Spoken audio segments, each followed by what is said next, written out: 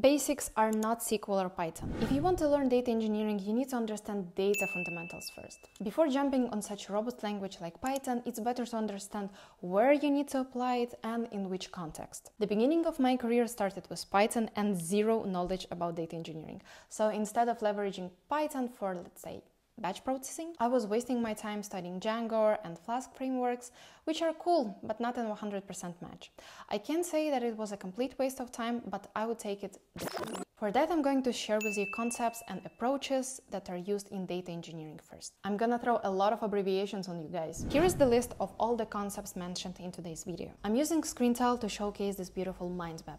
I'm going to share the link below with more detailed information about each point and sources in case you're a deep diver. Originally, the offspring of data engineer was database administrator. They were managing SQL or relational databases which organize data in rows and tables, ideal for complex queries and transactional operations. Then data varieties expanded. So NoSQL databases came into the picture to handle unstructured data like documents and real-time analytics, providing flexibility where traditional schemas did not fit. In the same way, graph databases which store data in nodes and edges are perfect for analyzing complex relationships. And vector databases are crucial in fields like machine learning, where high-performance data retrieval is essential. And it is on the verge of aligning with the GenAI trend. But let's go back to offsprings and their SQL databases. Are we just throwing whatever we have in the database? Not really. First, we model.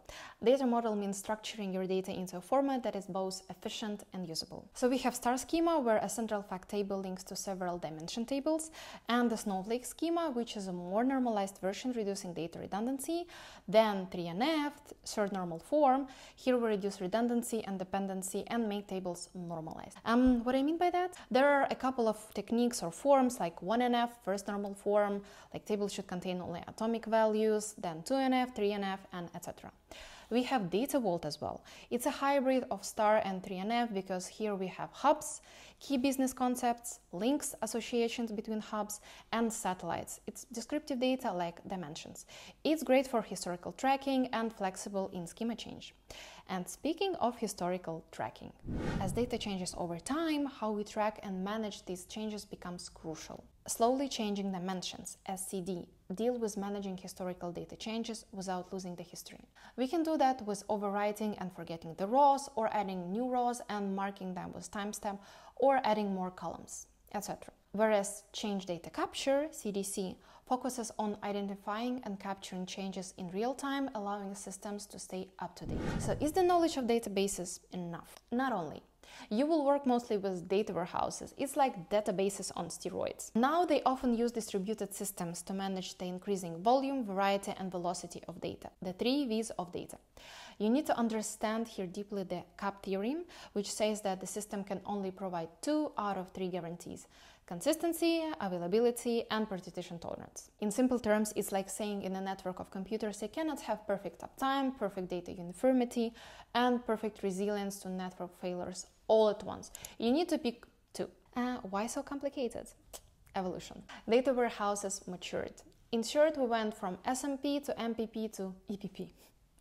And what does it mean? It all started in the 70s with SMP, or symmetric multiprocessing hardware for database systems, which executed instructions using shared memory and disks. But then, in 1984, Teradata delivered its first production database using MPP, massively parallel processing. It's like SMP server accepts user SQL statements, which are distributed across a number of independently running database servers that acts together as a single clustered machine. Each node is a separate computer with its own CPU, memory, and directly attached disk. It was a blast, but had many drawbacks in terms of complexity and cost, data distribution, and lack of elasticity. Then Hadoop kicked in.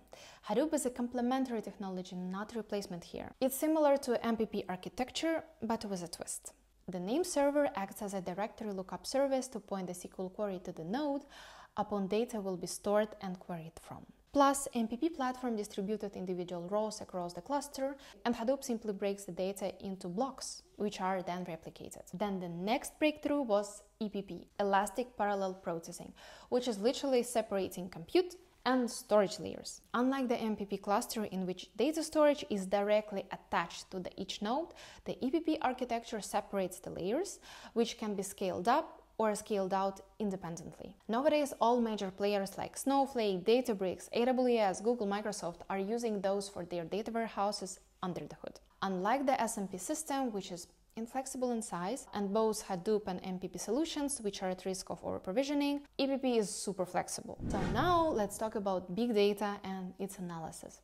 There are two types of data processing systems used for different purposes: OLAP, online analytical processing, and OLTP, online transaction processing. OLAP is all about analysis. Think of column-oriented data warehouse. It's optimized for read operations like complex queries with aggregating and analyzing data. These systems are optimized for speed in querying. OLTP is focused on handling a large number of short transactions quickly. It's optimized for write operations: insert, update, delete. Think of processing when you book a flight online or make a purchase. Here, data integrity and speed are at maximum. But how do we move the data? We have common approaches for that: ETL or ELT. ETL extracts data from various sources, transforms it into a consistent format, and loads into a target system or data warehouse. ELT, almost the same as before, but after extracting the load data in data lake as is, and then transform as needed. So our raw data is secured and analysis could be performed later on. Here you have it, dears. Curious to know if you like this format? Please tell me if you want more. And don't forget to check out the detailed mind map below to deep dive into each topic. Until then, stay curious.